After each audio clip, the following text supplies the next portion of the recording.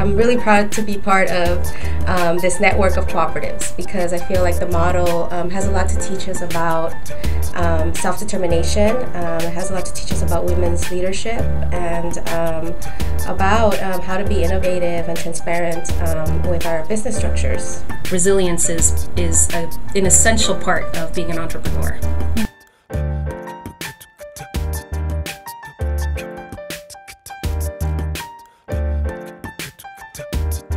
We're trying to connect green building in our neighborhoods with youth job training and youth green career development. So young people working in neighborhoods with their neighboring residents build green infrastructure projects like parks and open space and greenways and tree canopies, urban agriculture.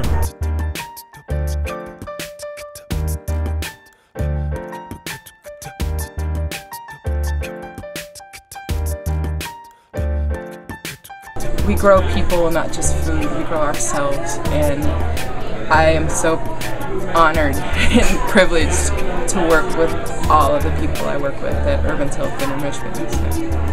The idea is you don't want water to quickly run off your landscape.